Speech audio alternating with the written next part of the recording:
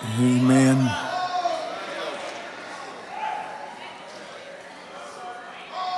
Amen. Open your Bibles with me to the Gospel record of John, again, at chapter 11. The last in our series of sermons, the absolute power of Jesus. John at chapter 11, verse 25.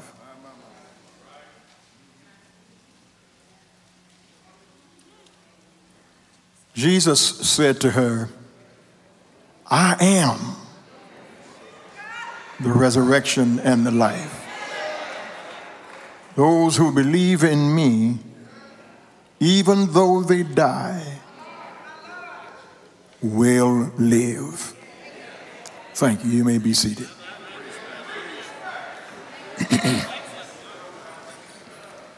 grass withers and the flower fades, but the word of our God shall stand forever. The absolute power of Jesus.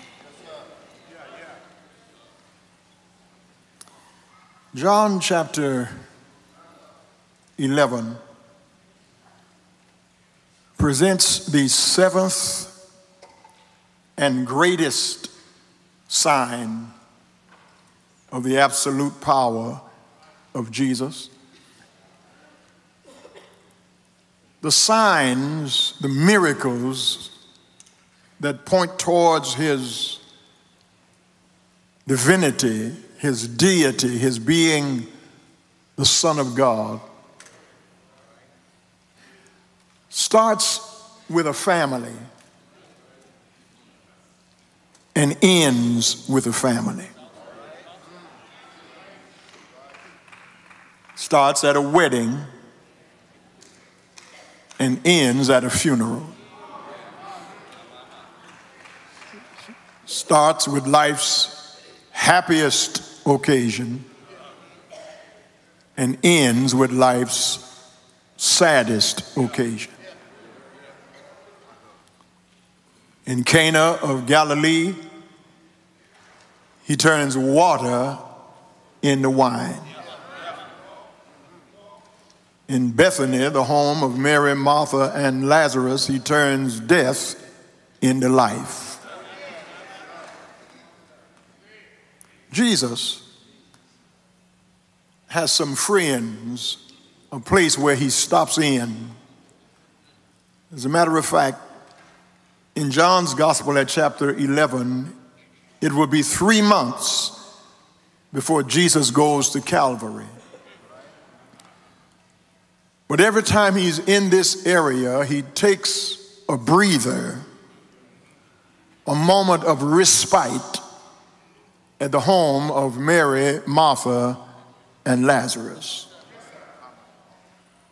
They are his ride or die, go-to friends.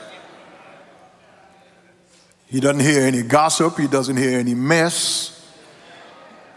He turns in because these are his friends. Are you his friend? Does he have a seat at your table? Does he have a place in your plans? He turns in to be with his friends. And Jesus is a day's journey, 25 miles away from where they are now. And he gets the word that Lazarus, the one who you love, is sick. Sick in that he is sinking fast. If you don't hurry, he's going to die. The one that you love is sick. Mary and Martha send Jesus that message, knowing that even if he does not come, He can heal right where he is.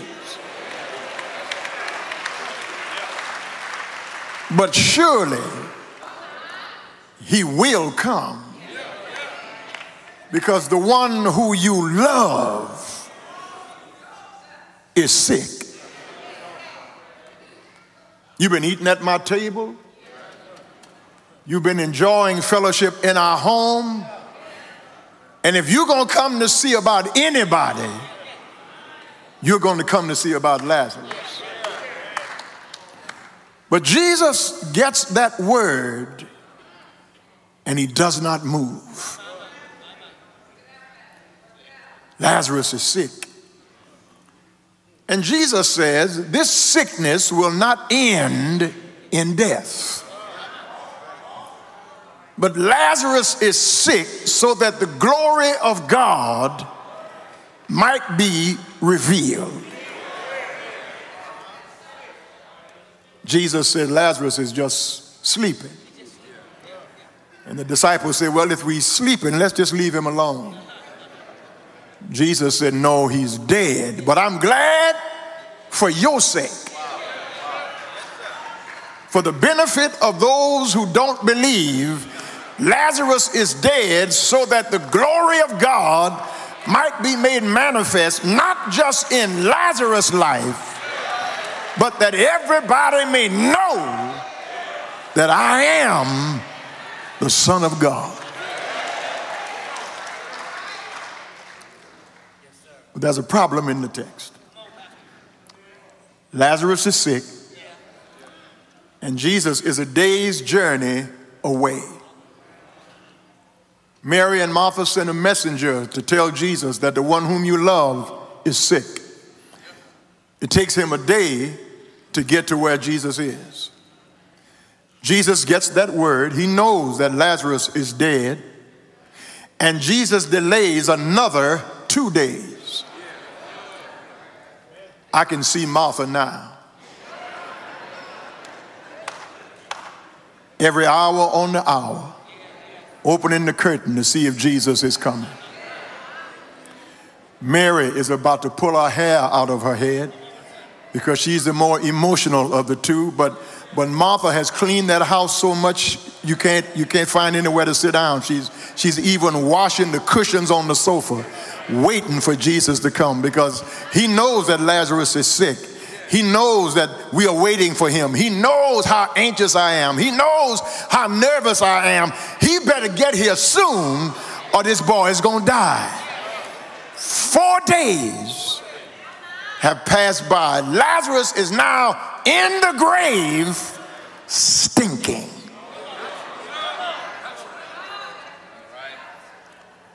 And yonder comes Jesus. Because, brothers and sisters, Jesus often will not show up until every hope is gone. Every pillar has been removed. Every answer has been unanswered. Everything you can do has been done. And once you do everything you can do, he shows up to let you know there was nothing you could do.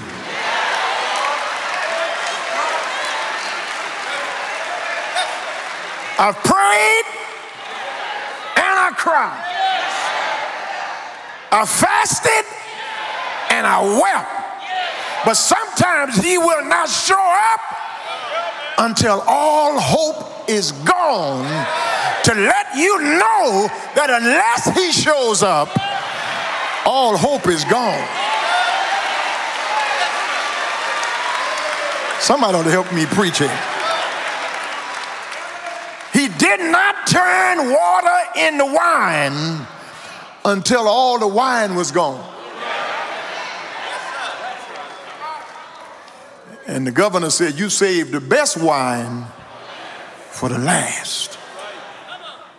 Now, the problem for Mary and Martha and many of us who are Christian is that God too many times delays. The name it and claim it people say he'll come when you call him. if you pay and sow a seed and got a prayer cloth and you've been to a conference and you've got bishop's books, all you got to do is name it and claim it. But God says, I don't work in time. I move in eternity. I'm not locked into your watch. You can watch the clock all you want. I show up when I get ready to show up, because God is sovereign, and in his sovereignty, he doesn't owe you an explanation. God does whatever pleases him. God does whatever he wants to do. Walk with me around the text. Because he delays does not mean he's indifferent. We make the mistake of focusing on the pain and not the purpose.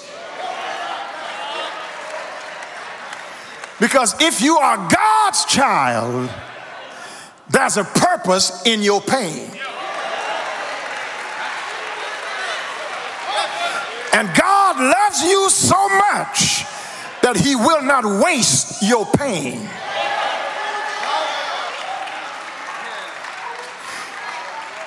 He does not always put you in the classroom that looks like your calling. Because the classroom may look different from the lesson. I don't think I'm getting that over to you. Trouble and trial, sorrow and burden, setback and pain is prolonged for the same reason it was sent in the first place. You have to soak dirty laundry in detergent for a long time to get the stain out.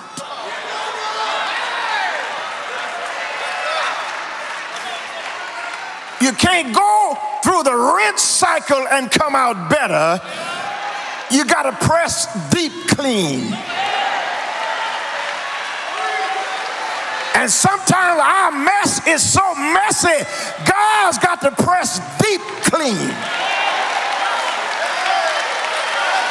And when he gets through deep cleaning, he got to send us back through the rinse cycle. And then when we come out, he looks to see if we got it. Then he put us back and press deep clean and put us in the rinse cycle. And when we come out, we are pure because we learned the lesson God sent to teach us in the first place.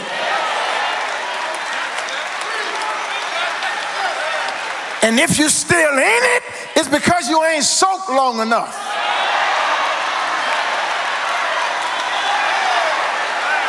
He loves you. He's going to provide for you. He's going to take care of you. He just wants to get that stain out of you. Now, some of y'all acting like you ain't ever fell from grace.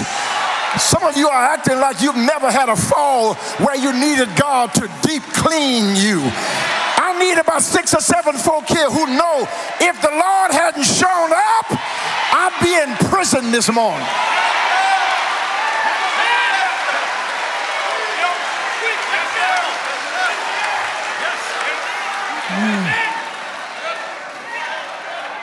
Listen. He had Mary and Martha to wait.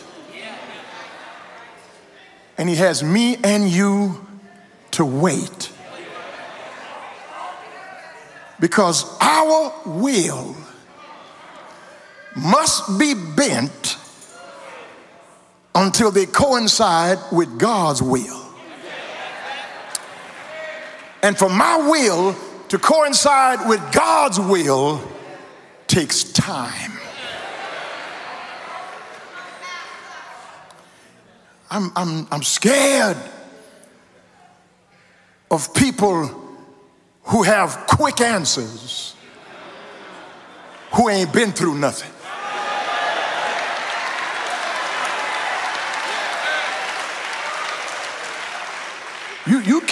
You can't sing Amazing Grace with tears in your eyes until you know how amazing God's grace is. You can't shout with enthusiasm about the forgiveness of God until you've had to be forgiven. You can't raise your hands in hallelujah about the grace and the goodness and the mercy of God until you have hit rock bottom to find out that God is the rock at the bottom. He's a way maker. He's a problem solver. He's a burden lifter.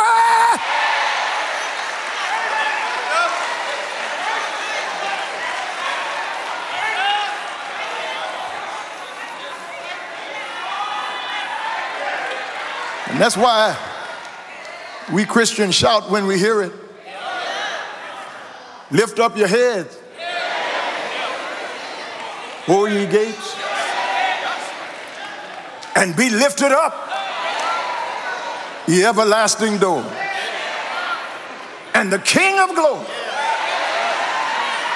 shall come in.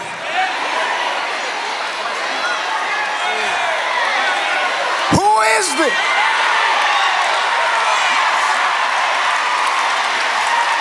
The King of glory, the Lord, strong and mighty, the Lord, mighty in the battle.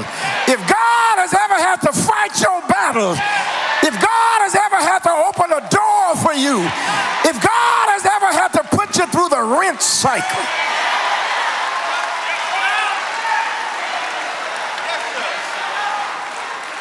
come on, tell your neighbor, please be patient with me. God is not through with me yet. I'm still going through the rinse cycle. I still got some decisions I wish I had made. I still got some doors I wish I'd never walked through. Thank you for grace.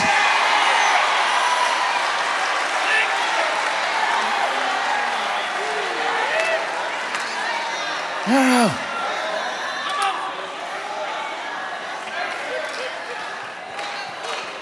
Let me give you some pastoral advice that has come from years of experience. Don't listen to these little preachers who start preaching night before last. Let me give you some pastoral advice from almost 47 years of ups and downs in ministry, in church, in pastoring, in trying to walk like a Christian. You have to be careful right here, because you need to let God bend you before he has to break you.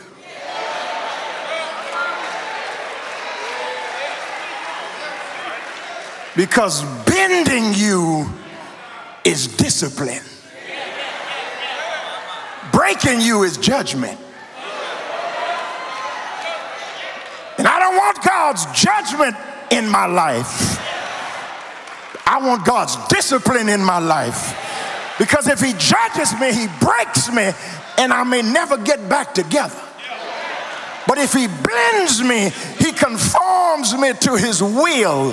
Because we are his children. And if you belong to God, he will conform you until he makes you look just like Jesus.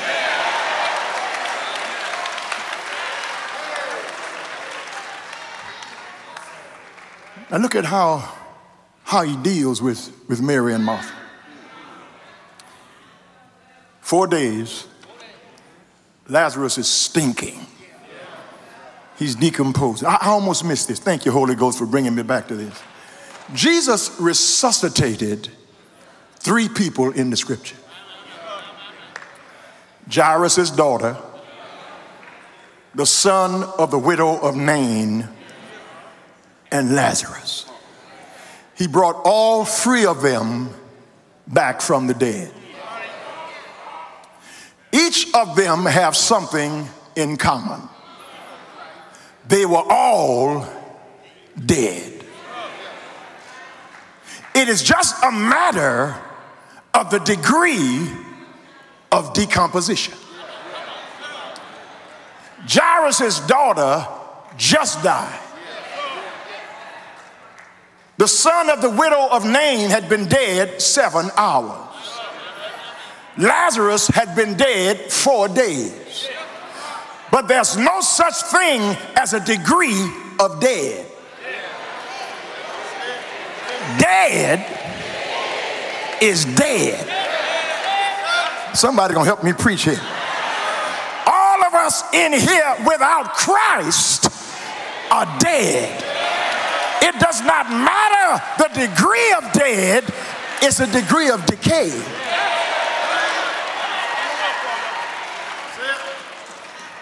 How rotten are you? How decomposed are you? Ephesians chapter 2 says we were dead. I wish I had a Bible reader. In trespasses and sins. But Jesus quickened us, made us alive through his blood on the cross. 4 days, Lazarus is dead. That's the problem. But look with me as I hurry at the power. Jesus gets there, and Mary and Martha have two totally different responses. And Jesus does not chide either one of them for how they respond. Because everybody reacts to death differently. Some people cry, some people sit quietly. If you're in my family, you knock all the flowers down in front of the casket. And they got to bring you to the hospital and give you a shot, or somebody got to get some tequila out the trunk and give it to you so you can pull yourself together. I'm talking about my family. You worry about your family. I'm talking about my family.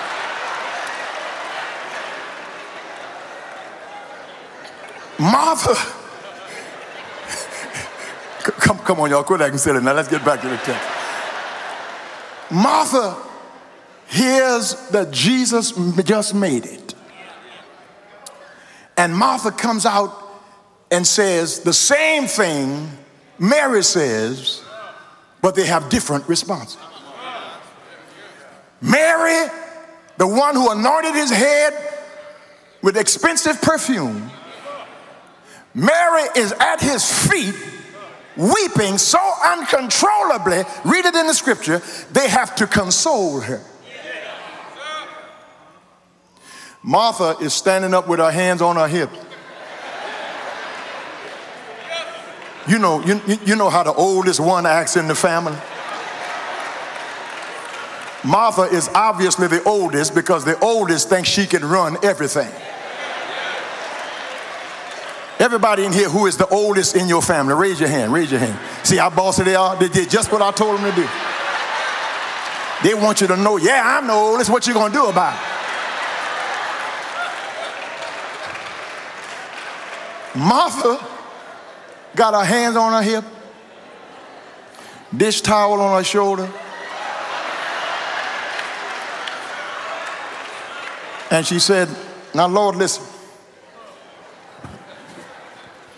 you know I love you. And if I didn't love you, I wouldn't tell you this. But I sent for you 4 days ago. And if you had been here,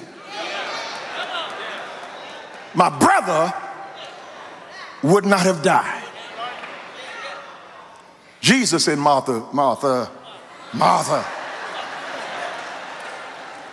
you're going to see your brother again.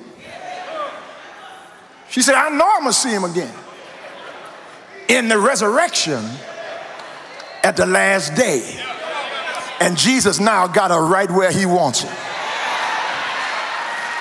He said to her, Martha, you're looking at what you're looking for. You talking to what you're talking about. You're standing by what you're standing on. I am.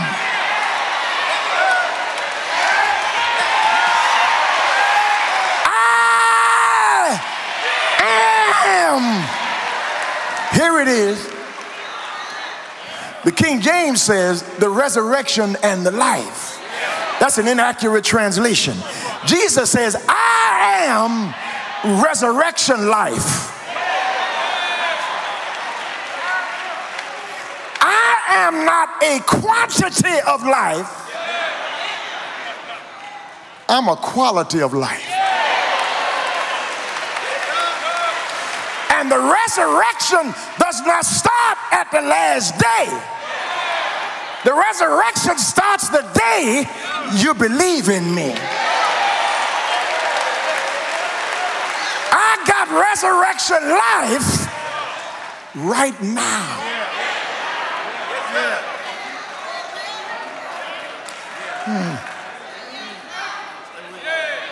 I am is the resurrection. I am the bread of life.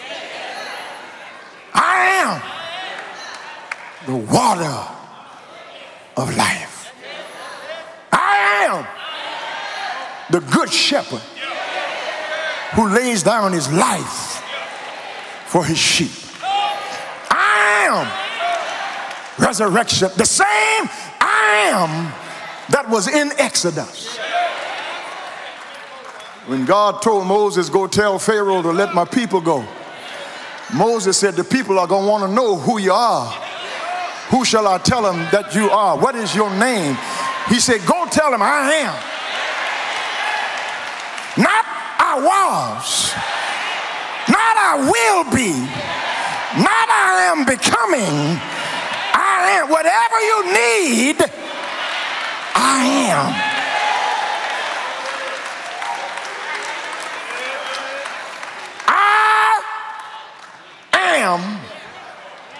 Resurrection life. Jesus, in his power, said to Martha, show me where you buried him. Martha said, Lord, I know you got all power. But he's stinking now. He's been in the grave 4 days. Martha, I suspect, thinks Jesus just wants to view the body, because he wasn't at the wake.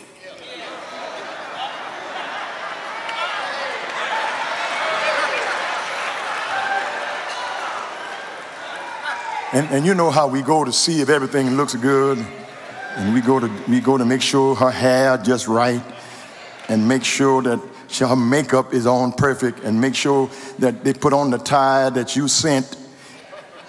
He's still dead.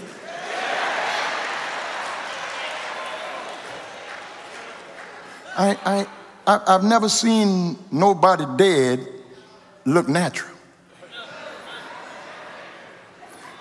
They look naturally dead. Just about all the people in my family who would get mad at me for saying this are gone, so I can say this now. At my grandmother's wake,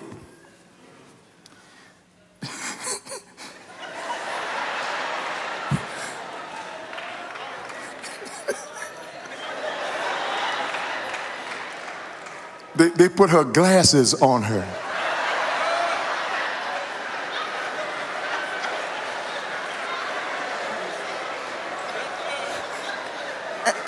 And I bust out laughing. I said, where's she going with those glasses on? My mama said, go sit your crazy. You know what she said, you know. They was trying to get her to look like herself. And she looked just like her dead self. Because dead is dead. But Jesus wasn't going there to view his body. Jesus was going there to wake him up. Because it was not until everybody recognized that a miracle needed to be performed that Jesus said, roll the stone away. Now, Jesus could have just said, stone be removed, but he told them to participate in the miracle.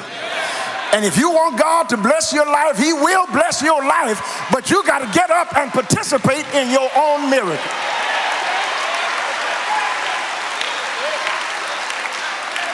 You have not because you ask not.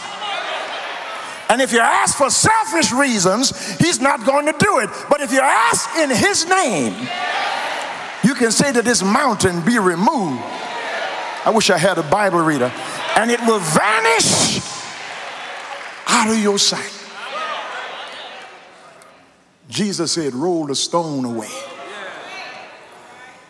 And when they rolled the stone away, brothers and sisters, hear me. There was an actual man with actual grave clothes who came out of an actual grave alive. But that's not the shout. Hold your shout. That ain't the hollering part. Hold your shout. Here is the shout. When Jesus got to the mouth of that grave,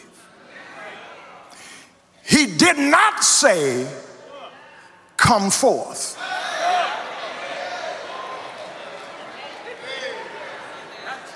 Because had he just shouted, come forth, Abraham would have got up. Jacob would have got up. Isaiah would have got up. Ezekiel would have gotten up. But he said, Lazarus, come forth. And everybody who is alive in Christ today, he called you by your name and told you, come forth. Come out of darkness. Come out of pride. Come out of sinfulness. Come out of unrighteousness. And he called you by your name.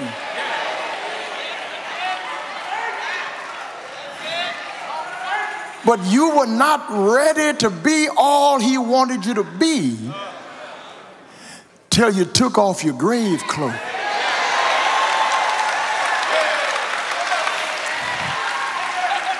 It was not until Lazarus came out of his grave clothes that Jesus said, loose him and let him go. I need somebody here this morning who done come out your grave clothes. You've come out of that old man you used to be. You come out of that old mean person you used to be. You come out of that sinful person you used to be. It's still a little bit left in you. You still got some of your grave clothes on. But that's why you come to church every Sunday morning. Because you're asking God to move one more layer. Lord, I've taken this off, but I need to take something else off. Lord, I've taken that off, but I need to take something else off. You're going to help me preach, won't you? Now, you can shout still with some grave clothes on, but you shout better when you start taking your grave clothes off. Don't worry about who likes you. Don't worry about who's on your side. Don't worry about who's praising on your pew. You might be the only one in your section who came to give God praise this morning, because you know you got some grave clothes you need God to remove. You got some mess in your life that you need God to handle this morning. You've got some problems in your life that you need God to open your eyes about. You've got some enemies in your life that you don't even know about, and you need God to protect you from them. You've got some pitfalls in your way that you don't even know how to navigate around. So you need God to lead you around the ditches that people have set for you. And then you got some stuff that God has already done, and you just here to tell God thank you for what you've already done. Thank you for the doors you've already opened. Thank you for the ways you've already made. Thank you for the prayers you've already answered. Thank you for the enemies you already put down. Thank you for the door that's open before I even get to it. Thank you for the joy that's coming in my life, even though I'm crying right now. Thank you that every time I had a situation, I called on your name and you came to my rescue. Is there anybody here know that he will show up? He may not come when you want him, but he's always, always right on time. Won't he do it? Won't he do it? Now the reason why Lazarus had his grave clothes and came out the grave with his grave clothes was because he was going to need them again. Martha probably took his grave clothes, folded them up neatly, put them in a chest of drawers, because Lazarus would have to use them again. But one Friday on a hill called Calvary, Jesus died on the cross. He died, didn't he die? They buried his body in a borrowed grave.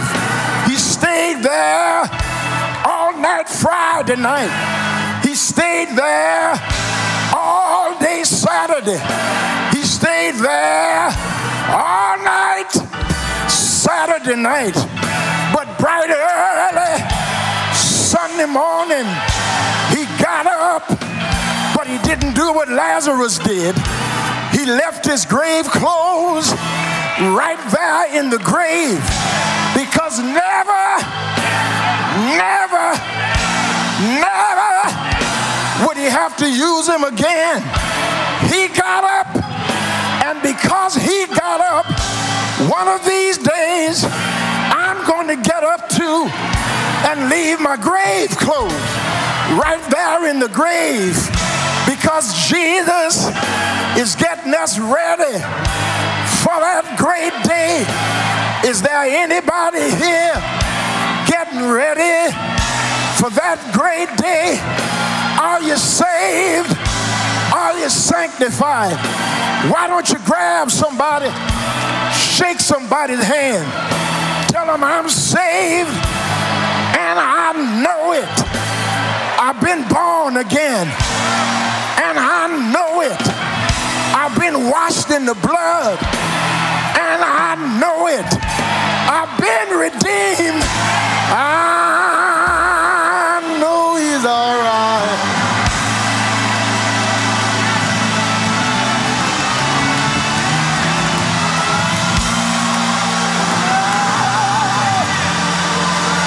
He walks with me. He talks with me. He tells me I am his own. And the joy,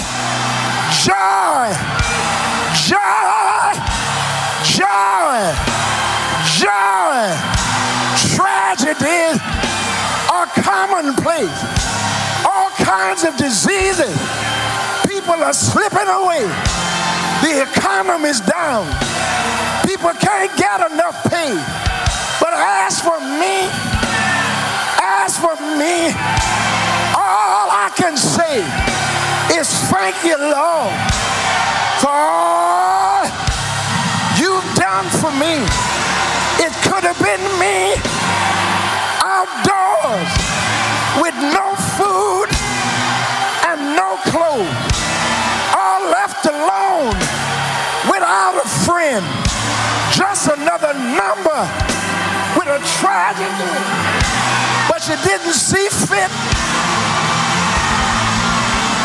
You didn't see fit to let none of these things be. I'm saved by your power, and you keep on, keep on, keep on, keep on, keep on, keep on, keep on. I know he's all right.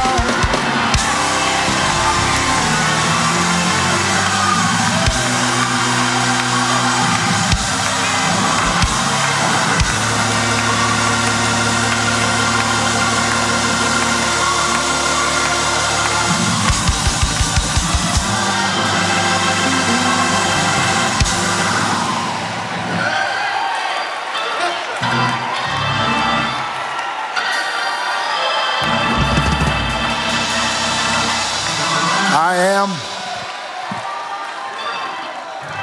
resurrection life. He that believes in me, though he be dead, yet shall he live. And he that lives in me shall never die. And Jesus asked Martha this question: do you believe this? Martha said, yeah, I believe. I believe that you are the Son of God. And listen, before the choir sings, let me ask you, do you believe this?